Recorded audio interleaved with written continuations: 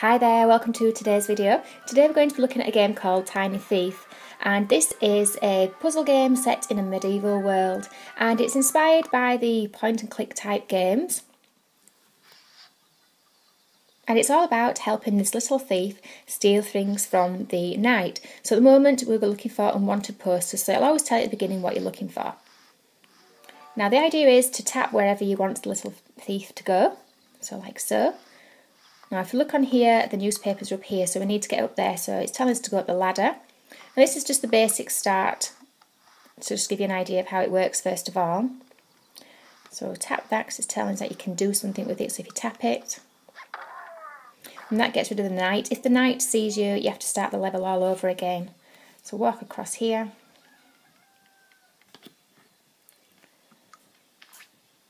And it's telling you now that you've got your newspaper. So that's basically all you had to do with that level, and you can now go to the exit. So you have to go back the way you came. There's no knight there now to see you, so you're okay, it's safe to go. And we'll go to the exit. And then you work your way through doing all the different puzzles. Now the first one, which I'll show you now, is the first lessons, and that's like your tutorial, and it just gets you basically knowing how to play, so we'll just skip that first of all. Then this next level is where it gets a little bit harder. So on this one we've got to try and get the cheese away from the knight. Right, so we can see that the cheese is here and the knight's here fast asleep. So I'm going to pick up that cheese and try and distract the knight with it, so I'm going to drop it over here. So you've got to do, oh now he saw me because I didn't put it down quick enough. So start again, pick up the cheese, you've got to be quick, take it over here.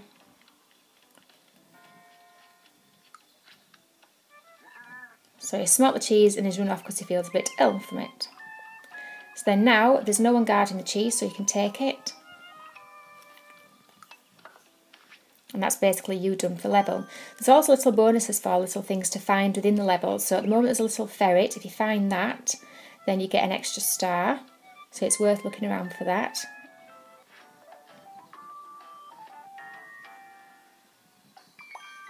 So as you can see, I only got one star because I didn't find the ferret and I didn't get any hidden gems. That's what the ferret looks like. And whenever you see him pop up, just tap him and he runs off to the exit with you. So on to the next level. So this one, a starving friend, so you're going to try and pinch the burger. So you can see here, you best to look around first of all to see what's going on. So we can see that the guard is here, there's a burger, and he's hinting that he is wanting some food, or the dog's wanting some food, but he hasn't got any. So the idea is then you're thinking to yourself, okay, so if the dog wants food, you're best finding him some food so that he will then eat it and obviously trigger off some reaction. There's a guy up there as well, we'll check him out later. So first of all you can see he's in the barrel hiding. When you're hidden away in there, the knight can't see you, or any of the baddies can't see you. So to get out you just tap that and it jumps out, and there's a sausage there, so obviously if I tap that it's going to release it, so I'm going to quickly tap it, go back in this barrel so that the knight doesn't see me. So the dog's eating it, and now the knight is chasing after the dog, so it's all clear to go, so you can get out again now. Oh, did you see that little ferret jump out then? So we'll pick up the burger, tap it. So we've got the burger, and there's one hidden mystery thing to collect, which I think is this guy's music thing up here. So we'll just wait till he's finished playing it. He has a sip of his milk. Yep, so it's fallen down, so we'll pick that up. That helps you get one more star. See if we can find this ferret somewhere before we go. There it is. Oh, I just missed him. We'll wait till he comes back. See if he does. There. Let's come back so we can go now. So we've got all 3 stars on that level. So that's how you get all your 3 stars. Find the mystery hidden objects, find the ferret, and also get the main thing that you were looking for as well. So this one's bait the hook, so obviously you've got to get the fish.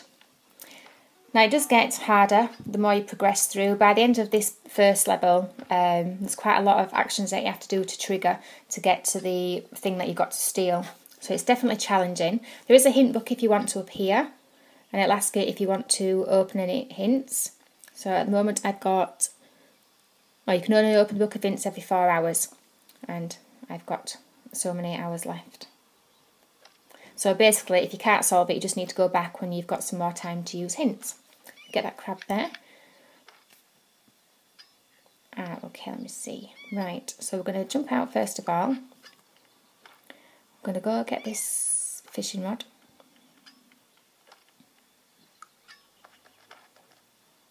And you can't get past the night, so I'm going to try go up here.